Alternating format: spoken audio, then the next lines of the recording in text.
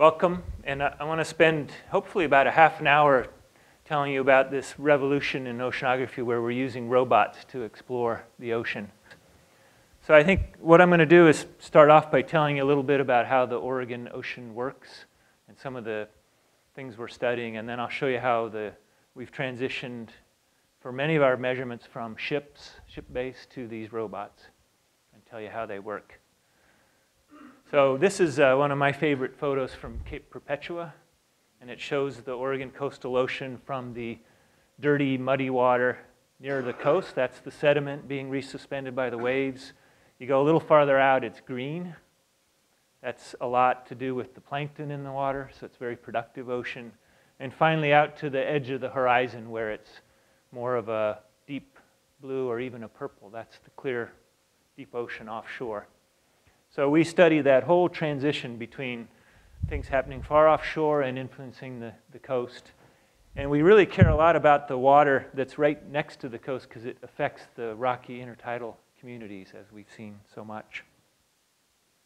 So I'll start off a little more history. This is a picture of Wayne Burt, our founder in oceanography. And this is a well-known photograph where he's standing in front of a diagram that says there's no data out here. And that was pretty much true. And so my predecessors, who I'll introduce you as we go through the talk, went out in ships and started filling in that gap. And I'll show you how the gliders have filled it in even more. Now we're the College of Earth, Ocean, and Atmospheric Sciences, so we've got all the parts of the planet Earth. And there's easily 500, perhaps more, people working in marine science. And I didn't put up my favorite logo, but instead of Oregon State University, it might be Ocean Sciences University.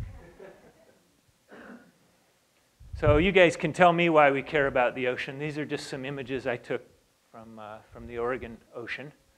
We care about it because it provides sustenance. It provides food for 1 billion people on the planet. We all use it for recreation, transportation. It helps disperse pollutants. And we're looking at it for energy sources. So perhaps you've heard about the wave energy that's trying to be developed. On the lower left is a buoy picture I took off Yaquina Head. That's going to oscillate up and down in some way and gather energy from the waves. On the far right is a burning piece of methane hydrate that was taken off the seafloor from about 600 meters down, where it's cold enough and there's enough pressure to compress methane into a liquid, or excuse me, into a solid, actually into this snow. That's brought up and is an excellent energy source. There's more energy in that stuff than there is in all the other fossil fuels put together times 10 or so. Another thing is that the ocean's very important for modifying the weather. So who enjoys the 55-degree nights around here, right? That's from, as I'll explain, the cold water that's upwelled near the coast, and then the winds come in, the sea breeze comes in every night and moderates our climate. And we know, as Nick suggested, there's some aspects of the ocean that are changing due to global warming and other things. Okay, so where are we in the global ocean? We're over in what's called the California Current. It's one of 4 currents that lie on the eastern side of the ocean basins, the Humboldt, the Canary, and the Benguela. They're very productive areas. They're less than 1% of the surface area, but they provide 20% of the wild-caught seafood. So we're very interested in these, and Oregon is an excellent place to study those. And that's because of this process called upwelling. What happens is in the summertime, we get winds from the north. So I've got a little picture here of the wind blowing down the coast. It pushes the water, but because the Earth is rotating, the water spins off to the right in the northern hemisphere. And as it leaves the coast, it leaves a hole, in a sense, that needs to be filled in by cold water from below. And on the right-hand image is a satellite view of cold water, that strip all along the coast. And so we want to understand how that process works. Further, that cold water brings up nutrients to the surface. So because those waters are down near the sea floor and they have access to the nutrients. They'll come up into the light zone, and you'll get plankton blooms. We've also been very aware now of them bringing low oxygen waters from depth where there's less oxygen up next to the coast. So we want to be able to study this routinely. And again, just an image of what it looks like from a satellite. So on the right-hand side, that's the sea surface temperature. You can see that cold strip. This is from August. Okay, so if anybody, I'm sure you've all been out to the beach and stuck your foot in, or maybe your whole body in. It's quite cold, maybe as low as earlier this year it was 48 Fahrenheit, so 9 or 10 centigrade right on the beach. You can see it's colder down near Cape Blanco, Port Orford, that area. There's more wind in that area. On the left-hand side is a chlorophyll image. That's the surface chlorophyll. That's the plankton that's in the water. So you can see it's almost a one-for-one match where that cold water comes up and you get plankton blooming. So I just wanted to show you what this looks like to your eye. This is a really intense bloom of plankton down near Port Orford, and this is not a bad thing. If you see this, it looks kind of a chocolate brown color. That's not a red tide or anything. That's good diatoms that are going to go to fuel the food chain. So let's see if we can get this little animation to work of this process. Yes. So a undergraduate student at the time, Alan Dennis, made this animation with us. He took kind of a virtual reality and built this upwelling model. So you can see the Willamette Valley and the coastal range. That's the wind coming down the coast. It pushes that surface water offshore and then upwells from below. And when we look at it from space, we'll see that cold water all along the coast. And then eventually you'll see the plankton blooms, and then those can fall to the sea floor and decay and pull some of the oxygen out of the water. So what we're going to use these gliders for are to fly through these clouds of plankton and low oxygen. So that's kind of a 3D view of all that. Alan did a great job on it. Okay. So I just showed you a bunch of satellite images. How do we know what goes on underneath the ocean? This is where it gets harder. So you could maybe do this for a little while. Hold your breath. But what we've done historically is use ships. And this is kind of a history of the seagoing oceanographic vessels. So the Challenger expedition you may have heard of really started out seagoing oceanography. In the days of sail, the RV Atlantis, which was Woods Hole's first oceanographic vessel. Then steam came on, and the RV Chain, for example, in the 50s. And then our research vessel, the RV Wacoma. Wacoma is a Chinook jargon for the sea. And we've operated Wacoma from 77 to 2012. We just retired her and replaced Wacoma with the RV Oceanus. And this gives me a chance to show another one of my favorite quotes. I'll just read it out for you. It says, "A computer looks pretty impressive on a college campus, but a well-equipped oceanographic vessel is a grander sight and makes a person want to work at sea." This is why you have to keep getting to sea. We can't do it all from keyboards and web pages. This is from Henry Stommel, who was one of the more famous physical oceanographers. He figured out how the Gulf Stream works. Okay, so just a little bit more background. If you go out offshore, say in our RV Alaka, the 54-footer, you go out and you lower an instrument over the side down to the sea floor and measure the amount of oxygen in the water. So the plot shows along the axis to the right is more oxygen, depth goes down. So this is about 50 meters depth, just offshore.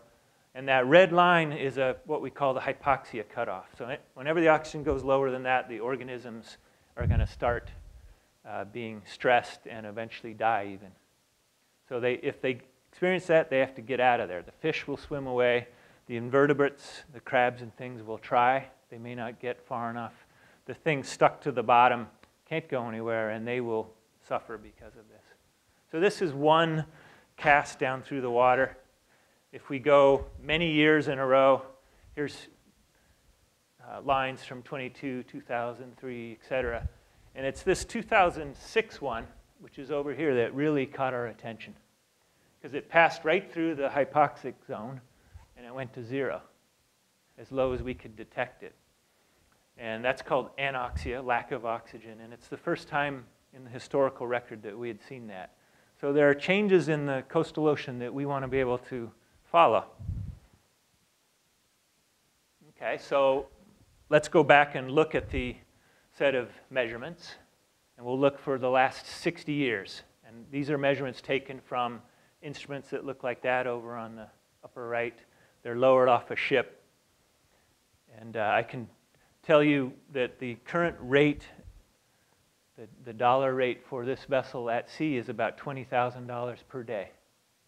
So we go out fully equipped. We can work 24 hours, lower things over the side, do lots of experiments. This is what the data looks like from 1950 to 1999. So again, oxygen along the top. This time I'm going down to 800 meters. So I'm going to show you the really low oxygen that's down here. That's the data in the 50 to 99. Here's the data from 2000 to 2005. And what we want to watch is that area up around 0 oxygen. Now watch what happens in 2006. This is an area of the continental shelf that was basically devoid of oxygen for the lower half of it or so.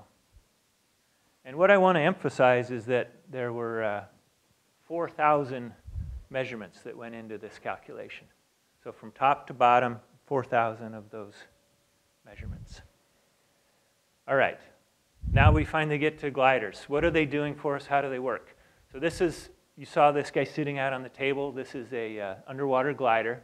It's an autonomous underwater vehicle, AUV. You may have heard about that. If you come later in the day, you'll hear about an autonomous air vehicle. This is an autonomous underwater vehicle.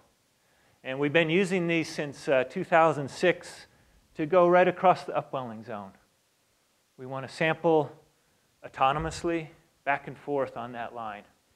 And I'll show you some of the data. We measure temperature, salinity, the chlorophyll content, which is a measure of the plankton, the phytoplankton.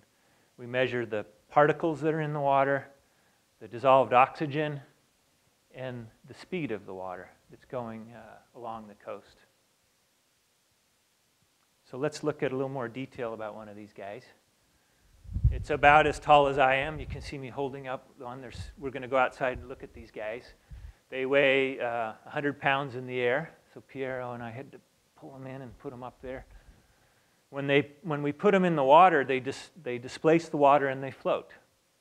And one of the keys to this is when we put them in the water, we make them neutrally buoyant, which means they're exactly balanced to not go up or not go down. So we have a tank of water down at Western Avenue, and we balance them very carefully by adding weight in or out. And I asked Piero to loan me a quarter, because if you take that floating glider and you put a quarter on top of it, like that, it'll sink. So we do it very carefully to get that just right.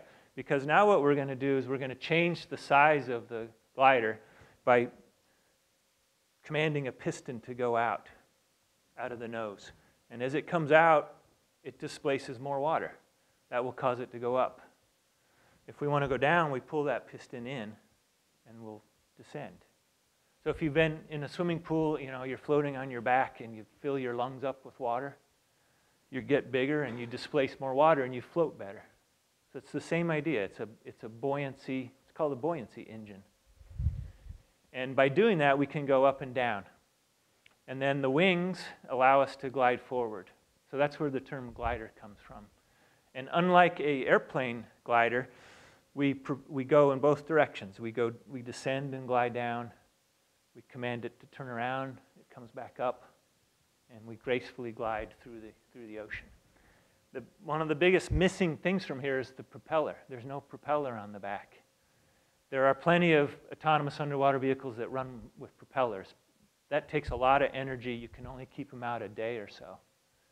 These guys are very low energy.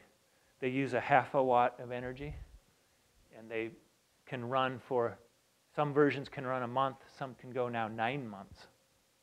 So in this guy are a whole bunch of batteries, and I've just brought one of the battery packs, and we'll bring it outside too. It's 20 pounds, and it's just a whole bunch of C cells. So flashlight batteries, all packaged in a very special way. This one sits in the front of the vehicle, right up in here, and it's on a screw drive such that we can move it fore and aft. So what we do when we want to dive is we pull that piston in, and we command the pitch battery forward. It moves forward and tips the glider over, and down it goes. So if you've seen the World War II submarine movies where all the guys run to the front, so you run to the front and tip it down, and down it goes. As we approach the sea floor, we're pinging with one, or every few seconds with a sound pulse. We listen for the bottom, and we command it to turn around at 3 meters. So I'm 2 meters tall. 3 meters is about like that. It turns around and comes back up. And then as we get up near the surface, we sense the pressure to the surface. We turn around and come back down until we're ready to communicate with home. And the way we do that is through that tail fin, which I'd like to say is the most expensive part on the glider. So when you go out there, don't grab on it and rip it off. It's got a bunch of antennas in it, a iridium cell phone antenna, which goes up to the satellites and then down to shore. It's got the GPS antenna for location. It's got a radio, so we can talk to it from the ship. And then in the very back is a rudder, so we can steer these guys. And we can use our cell phones to fly these things. So, this is actually not a smartphone, but if it was, I could, open up my web page, find out where the glider is, command it to go to a different direction or get some of the data back. And students like Piero and others are flying these actively offshore, just from their computer terminal, anywhere on the web. Okay, I've already told you about some of the sensors. The oxygen is way in the rear. What else do I want to say about it? The reason this is happening now and not 30 years ago or even 20 years ago is this convergence of technologies. And Nick kind of introduced things. The cell phones are reliable now. We now can put Pentium and better computers on 4-inch cards. Another huge step forward was in flash memory. All in your phones, right? You got a little tiny chip that holds a gigabyte. I mean, that's insane. We could never do that before.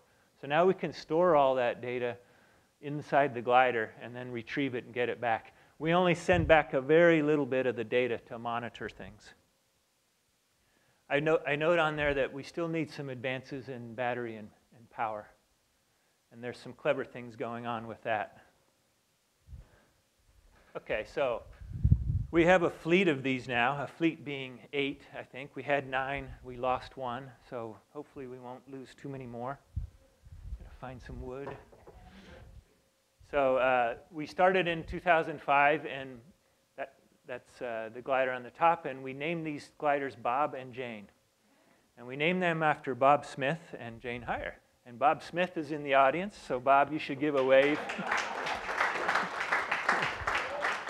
Is Jane here? Bob, is Jane here? No. Okay. So Bob and Jane spent a lot of part of their career working on the Newport line, taking those measurements that I just showed you, and told us a lot about how the ocean works with El Nino cycles, the coastal productivity, the upwelling, all that. And as these robotic vehicles came along, we wanted to start using those. So I told Bob and Jane about that we named these after them, and Bob said, what a great honor, Jack. Thank you for doing that. And Jane said, come on, Bob, they're just replacing us. And they were both right. So we now have 4 of these guys, and we have a different vehicle down on the lower right. That's called a UW Sea Glider.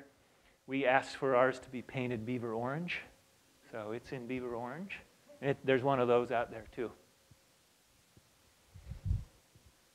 Okay, so we have to operate these things. We have a highly trained set of technicians, a group of students, where we do that ballasting. We change the batteries. We make sure the sensors are working properly. There's one of those ballast tanks. As Nick said, we've been all over the world. That's me talking with Chilean colleagues to plan a mission off of Concepcion, Chile. And we deploy them from a variety of vessels. There's a couple more. We can use things like the Pack Storm, which is a converted fishing vessel, or we can even use a rowboat. So these are not difficult things to get in and out of the water. And here's another animation from courtesy of Alan, and it'll just show you how these glide gracefully through the ocean, taking these measurements around the clock.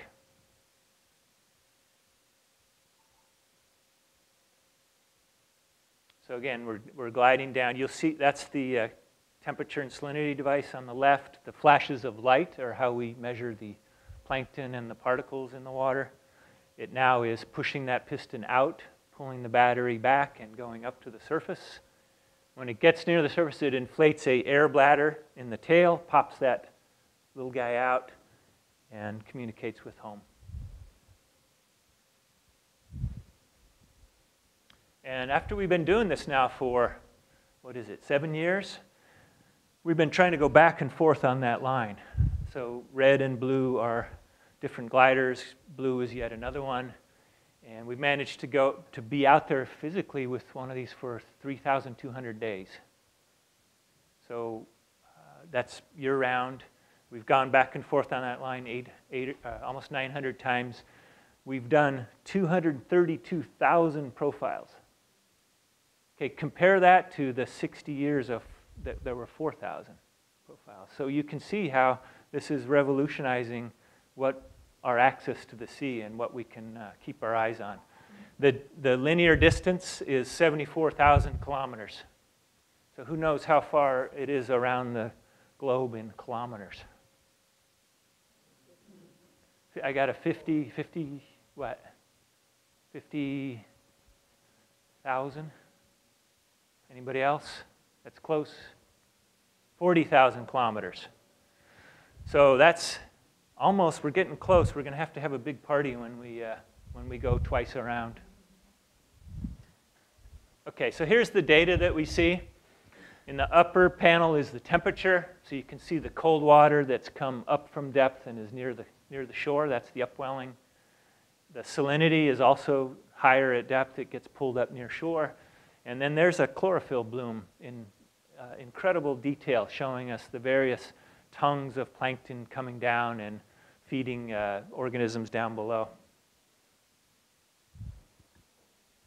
Okay, and then here's one that we hadn't seen in such detail before. This is the dissolved oxygen in the ocean off Newport. Blue is low. Blue is bad for the organisms. And what we can now see is instead of just that single cast, we can see how this whole area of hypoxia is localized to a certain area. And then we can start to talk about how it is along the coast because we can fly these gliders throughout the ocean. And that area of lowest oxygen that you see in the dark blue, that's where we've, with Oregon Department of Fish and Wildlife, found these huge crab die-offs and other invertebrates dying off that you may have heard of. So we're keeping an eye on this both with the gliders and with the other ROVs. Okay, as you get to see out here, we put the OSU stickers on here. That used to be the angry beaver. I guess we now have the nice beaver, or whatever it is, nutria, I think it is. And so every 3 weeks we have to go out and pick these guys up and change the batteries. And we have our phone number on them, of course. So I don't know if Piero has the phone, but we always have the phone with the pilot in case somebody finds one of these things. We usually only about once a year does somebody find one of these at sea because they come up, they transmit the data, and down they go. So you got to be right there to really see it. Well, one time there was a guy there in a fishing boat, and he grabbed the thing, and he called us up. He called Anatoly Arofif up, and he said, "What should I do with this?" And Anatoly said, "Did you hit it?" "No." "Is it?" "Well, if it's still good working order, just let it go." So he let it go, and it went for 2 more weeks. And we went out in the small boat to pick the thing up, and we got it back. And here's what we found.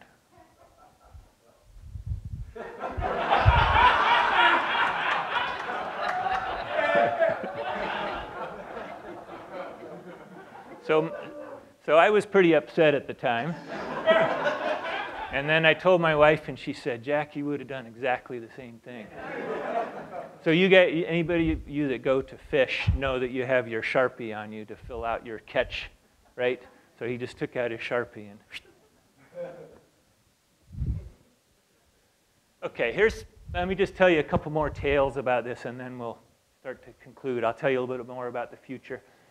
What we can do with these is we can keep them out in really nasty weather that the ships aren't able to go, okay? Because these guys don't get seasick. The robots don't get seasick. So we managed to have glider Bob out in a January storm. Here's the wind record from a buoy. So one of these huge winter storms comes through. It blows 50 knots of wind that makes 30-foot seas. So what is that? 10 meters? You know, probably almost twice the height of this room. So you're not going to be out there in a vessel making measurements.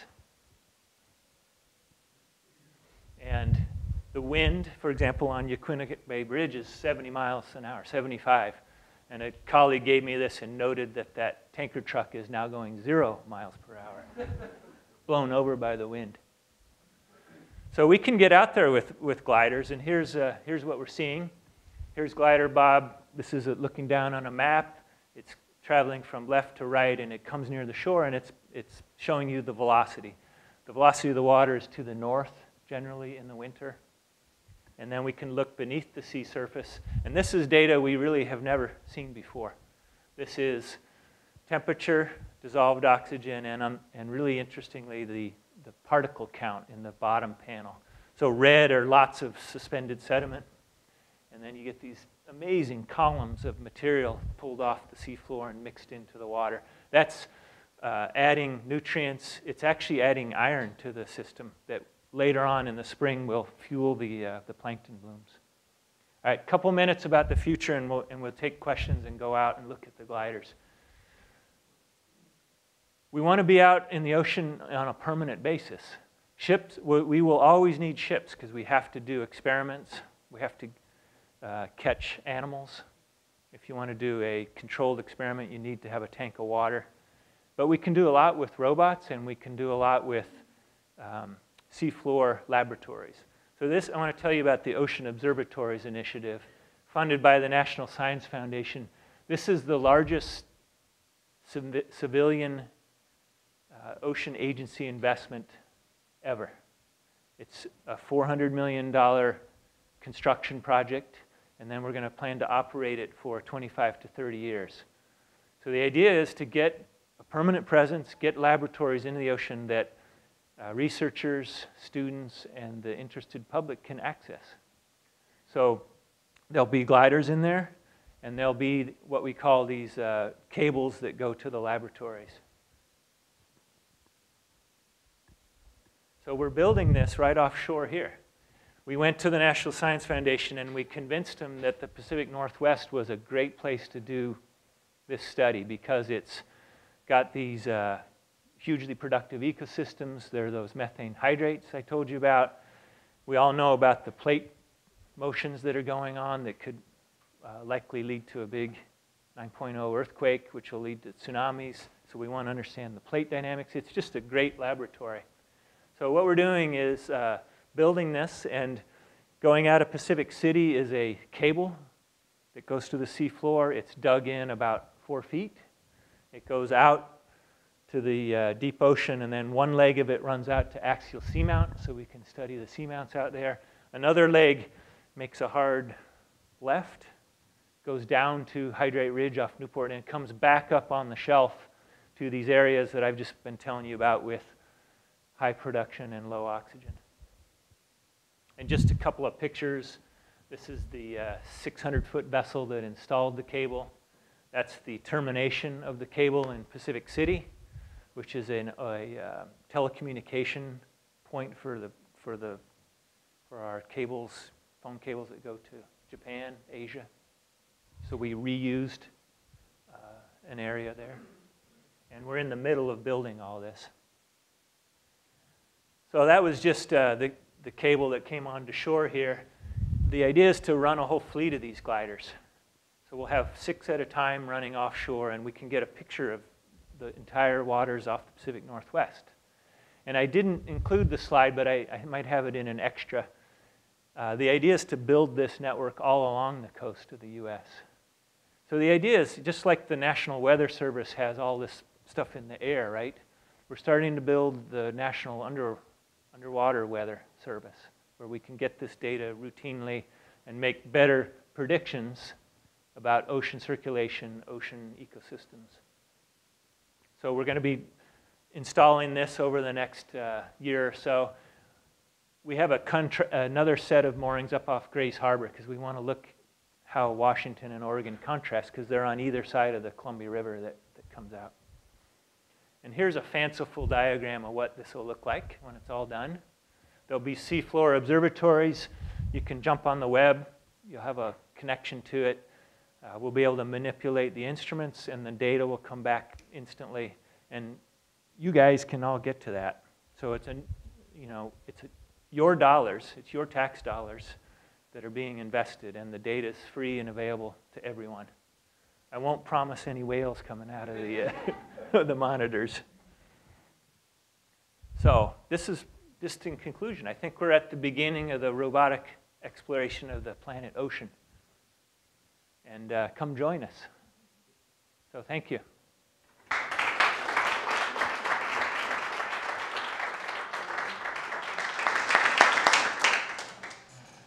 Yeah, Jack, it's not quite clear to me, the cabling that is yet to be completed, right? So is all of the communication going to be subsurface? Some of those vertical buoys you got, are any of them going to reach the surface, or are they all subsurface? Yeah, great question. So I've described these autonomous vehicles. They fly around and talk back through satellites. On the seafloor, we've got cables. That just goes right back along the cable. But as Jim says, we also have moorings that go from the seafloor all the way to the surface, chock full of instruments. They have buoys at the surface that will talk by a satellite link back to shore. So we have a couple alternative ways of getting the data back. Yeah, way in the back. Just for comparison purposes, you had said to take the ship out costs $20,000 per day.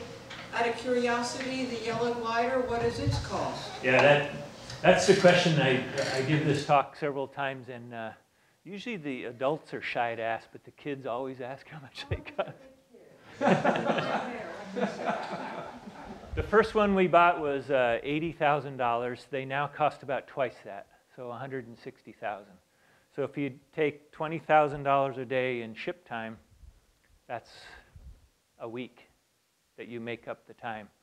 Now I want to stress we can't yet grab plankton samples or that kind of thing with a glider, but as we get more towards what are called genomic devices that we can sense the gene sequences, you can start to think about using sensors like that on gliders to learn something more about the biology. Those 3,000 days, somebody can do the math about how much money we've saved. But my colleague Kip Sherman likes to say that he's personally saved the National Science Foundation something like $3 million. Other questions? Yeah? In the lecture last night, Dr. Luchenko referred to the effect of upwelling on acidity near the coast, along the Oregon coast. Can you comment about that a little bit and explain? Sure. Yeah, I'd be happy to. So those upwelled waters are low in dissolved oxygen. They're very high in dissolved CO2. Okay, and the way to think about that is that photosynthesis and respiration or decay are opposite to each other. So if you're decaying or respiring organic material, you're consuming oxygen and you're producing CO2. So those waters are laden with CO2. And we know the chemistry of the ocean takes that CO2, dissolves it, goes to bicarbonate, and it leads to more positive hydrogen ions, and the pH is lower. It's significantly lower. The average pH of the ocean is about 8.1. In these waters, it's 7.5, 7.6. So as those waters come up to shore, they're so low in pH that they will dissolve the carbonate shells that are in the area. So we're actively studying how that works now, and probably the best evidence so far that it's causing a problem is in the oyster hatcheries in Oregon, where the little tiny young guys aren't able to form their cells as easily. So it's just like us, right? Our young are pretty vulnerable.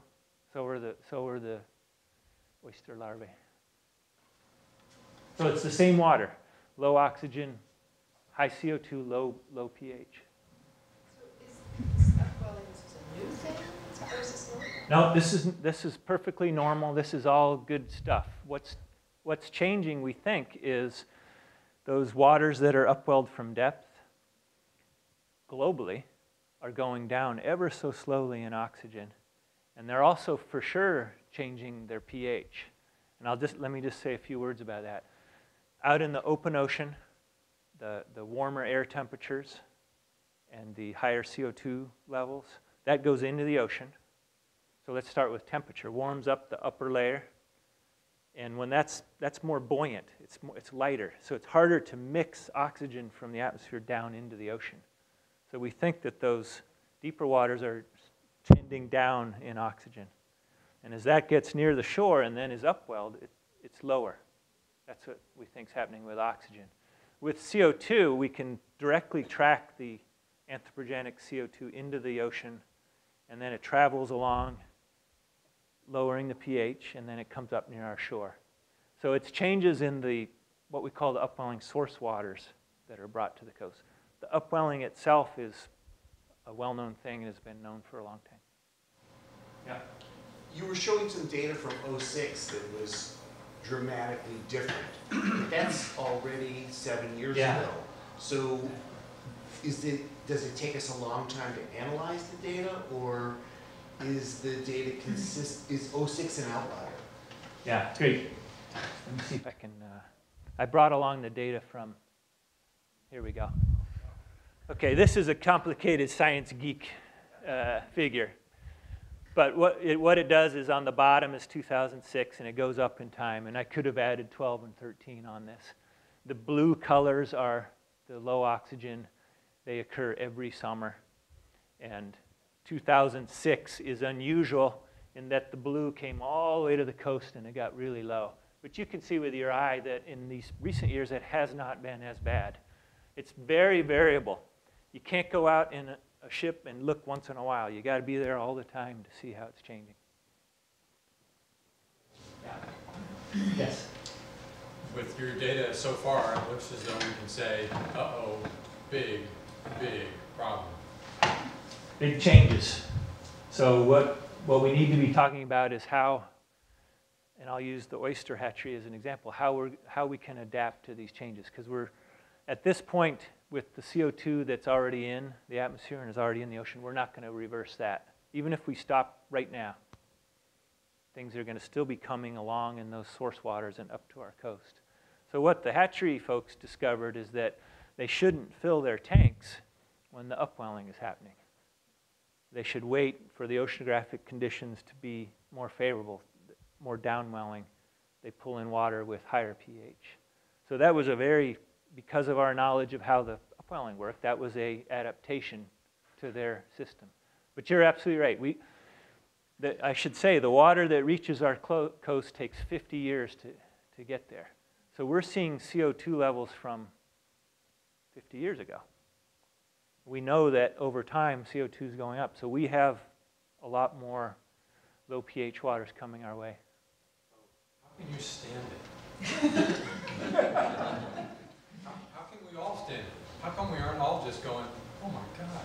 Well, this is the point I make, is we're trying our darndest here to learn more about the ocean and see how it works, right? And we're putting out these gliders and we're measuring lots of stuff, but it's only in a little place.